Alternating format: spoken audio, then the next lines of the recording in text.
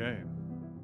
So yeah, I'm gonna do a quick demo of a proof of concept of using PowerSync with YJS CRDT implementation.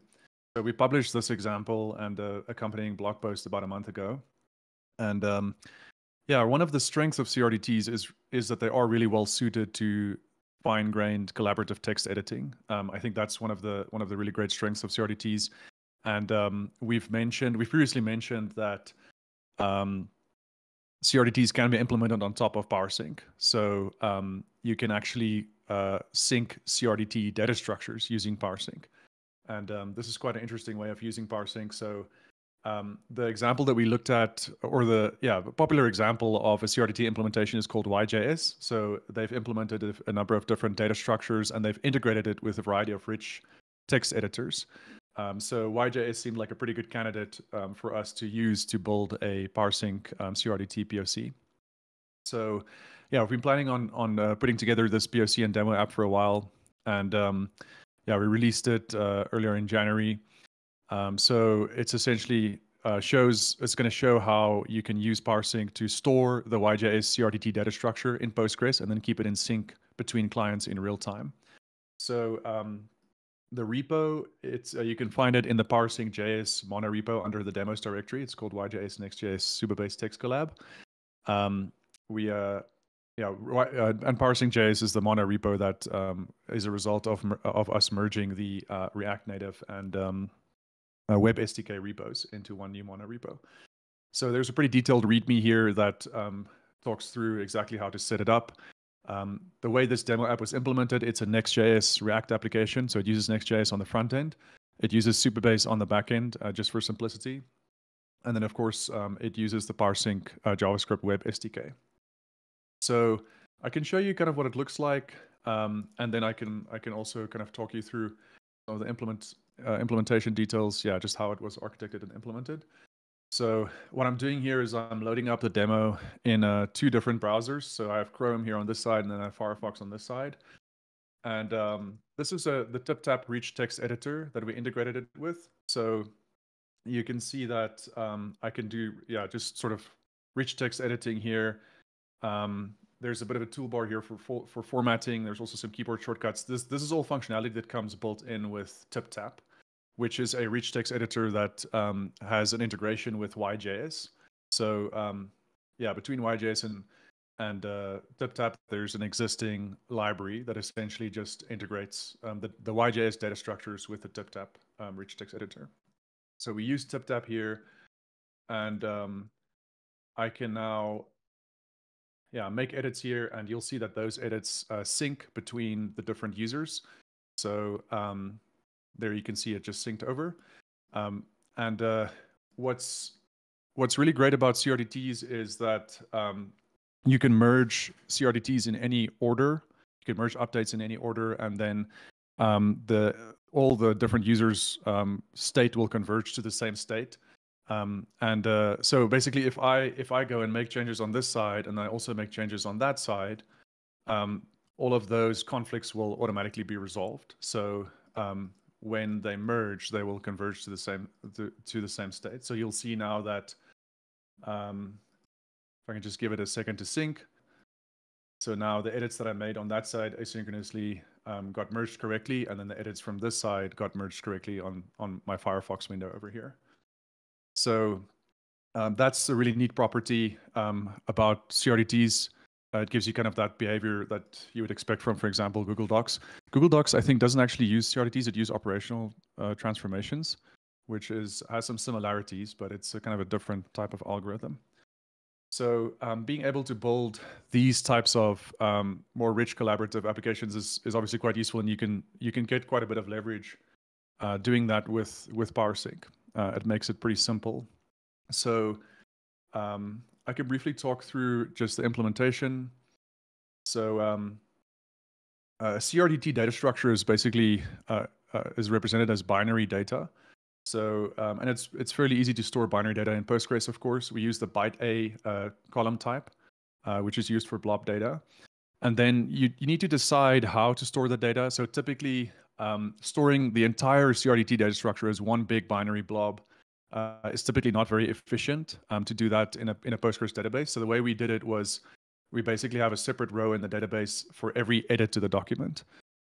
So the actual schema is pretty simple. We have a documents table that just keeps track of different documents, and then a document updates table where we store the update data as a byte array, so the binary data, and then each document update belongs to a document via this document ID foreign key. So as you can imagine, if there's a ton of keystrokes, you're going to have a lot of rows in your database, but you can actually merge the updates. So you can compress all the different update rows into a single row. And you could do that automatically or manually. And YJS makes that pretty easy. And we've included a function in the demo app, just a very basic implementation that shows how you can merge these different document update rows into a single row, just flatten them into a single row. So the next thing is syncing that data from Postgres to the PowerSync client using PowerSync sync rules. So in PowerSync, to work with binary data, you need to take the byte A columns and convert them to base 64. So this is pretty easy in the sync rules. So you can see the sync rules here. These sync rules are not meant to be production ready. It's just a demo for now. So for something more production ready, we would want to sync only the documents and their updates that are relevant to a specific user. But that would also be dependent on authenticating the user. And we excluded authentication from this just to make this demo really simple for now.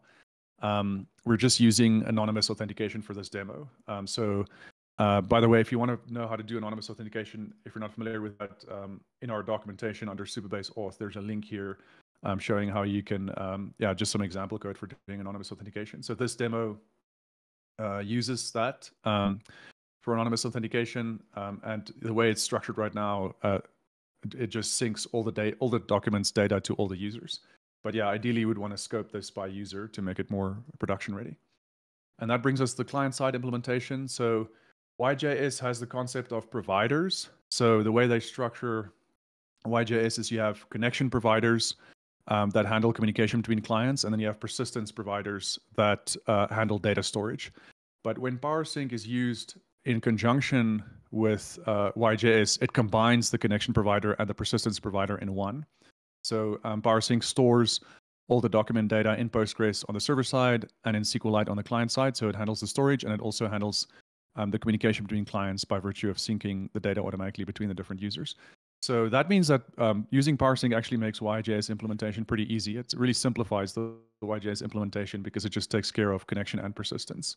So on the client side, we instantiate a YJS document in memory. So if you go and look at the demo app code, you'll see here on page.tsx, which is just one of the pages in our Next.js app. Here you can see we instantiate a new blank YDoc, which is the YJS document structure. And the YDoc is then populated by applying document updates that are queried from the local SQLite database. And we can use PowerSync live queries to continuously watch the database for document updates and then apply those to the in-memory YJS document. So this is what the code looks like in simplified form. We query the database for updates to the specific document. We also use a set just to keep track of which document updates from the database or from elsewhere we've already applied to the YJS document. And then, YJS provides this API, apply update, where you just apply that specific update to the document. So we load all the data, we apply it. YJS uses a uint8 array in JavaScript to represent binary data. So the data coming from the PowerSync SQLite database is in base 64. So we have a utility function that converts from base 64 to uint8 array. So it's just two different formats of the binary data. So this is just what the code would look like in simplified form. But in our actual application, the way we structured it is we created this PowerSync YJS provider class, which extends the observable class from the YJS utility library. And in this class, you'll see that watch query that I mentioned is just over here. So there it does applying of the updates. And the way this is structured is this query takes care both of the initial loading of the document from the local database, as well as receiving real-time updates from other users. And then the remaining part of the client-side implementation is to watch for new edits to the YJS document made by the user via the TipTap text editor, and then to persist those document updates to the local SQLite database. And then from there, PowerSync syncs it to Postgres and to other client users. So the way we do this is we use the update v2. We listen for the update v2 event, which is an event that is emitted by YJS. And when we receive that event, we save it in the database. YJS also has this property where you can associate an origin with every update on the document. And we want to exclude updates that have originated from the SQLite database. So we keep track of the origin. We exclude ones that originate from the SQLite database. Only ones that originate from the text editor, we're going to insert as new rows into the database. And we have to do that inverse conversion from a uint8 array to base64 to get it in the binary data in the correct format. So as you can see, this code is pretty simple. And then in the actual demo application, you'll see here is that same function that inserts the data into the SQLite database. And then the only remaining part is to write the data to Postgres. So of course, PowerSync allows you as the developer to define your own backend connector. So you control how the writes are made to Postgres. So we have a Supabase connector that takes care of that. You may have seen this in some of our demo apps or example apps. And for efficiency reasons, we batch together the insertion of document updates into the database. Because every keystroke can essentially be a different row in the database. You can have a lot of rows that need to be inserted. So batching them together it works really well for efficiency reasons. So we have in this example app, we've created a Postgres function, insert document updates, that can insert a whole batch of updates. So that's this function here. It's defined in the database .sql function file. And you'll see in our Supabase connector, we use the Supabase JavaScript API to basically call that function with a batch of document update rows. So yeah, that's basically the highlights of the implementation. Yeah, so that's the gist of what I wanted to show. Feel free to shout on Discord if you have any questions or